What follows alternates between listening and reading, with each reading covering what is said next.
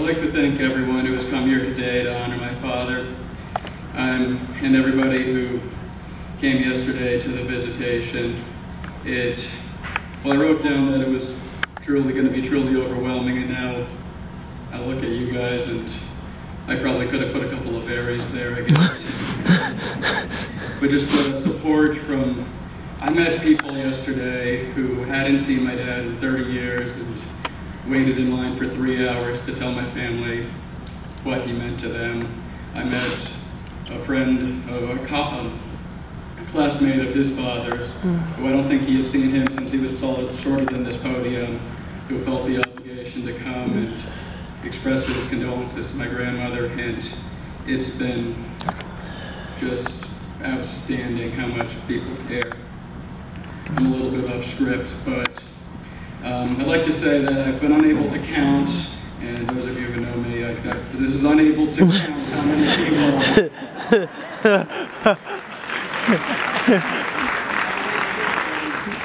have just come up to me and said to ask for anything without hesitation, and that they'd be here to support me. And there's just been an innumerable number of people who've come up to me and tragically shared their own stories of dealing with this similar situations and what they did to get through it, and that's meant a lot. My mother is not yet ready to stand up here in front of all these people, and I think if I realized how many people there was going to be, I might not have been. But she really sincerely appreciates how many people have done so much to express their condolences, and it means a lot to her. And we all really take solace in the fact that my dad meant so much to so many people. To get onto a lighter note, there's a grave injustice which needs to be corrected, which is that yesterday at the visitation we had a number of photos of my dad, and a lot of people were saying, I can't believe how black his hair used to look.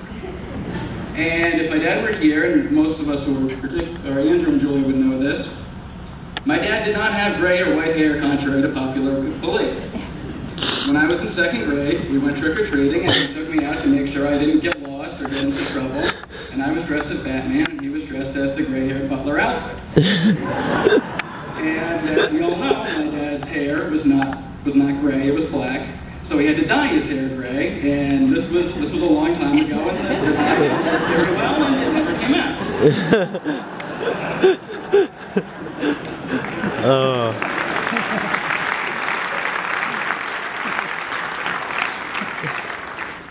And he really, that was a joke, but he really did tell me that. And I think it might have been, it was either Alex or Jason who were near the front who, I think they told me when I was a junior year in high school that was a joke. Oh yeah, junior in college. But returning to the matter of hands, those of you who've come from out of town and aren't familiar with the Dover-Sherburne community might be wondering why we're doing this at a high school of all places, and that's because for the last 10 plus years of my father's life, his passion was his work in the Dover-Sherburne Boosters.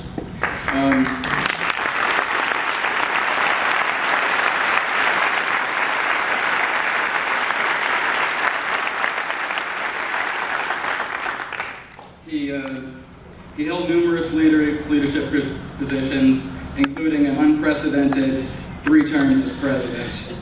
And I thought that that was fitting, given that his name is Franklin. And I've been meaning to ask my grandmother, or I'll ask you now, what was he named after, FDR?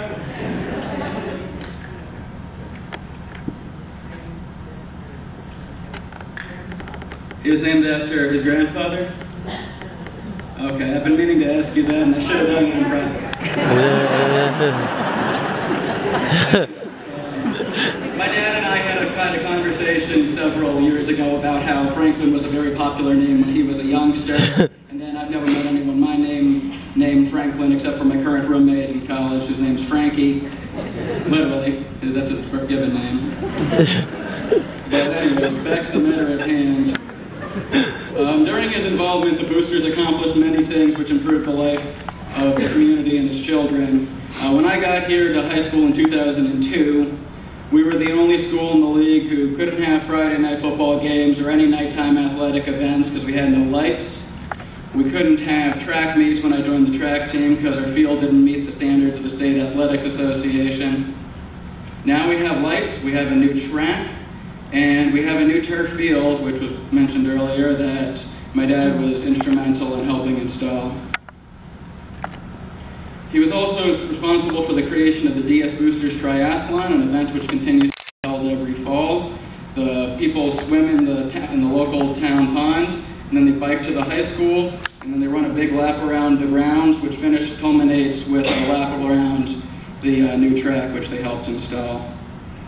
I should also mention that prior to his involvement in the Boosters, he and my mom were both actively involved in the Dover-Sherburne Education Fund, and the fact that he and my mom dedicated so much of their time to the betterment of me and my siblings and my peers just underscores how lucky I was to be able to have them as parents and as mentors and as friends.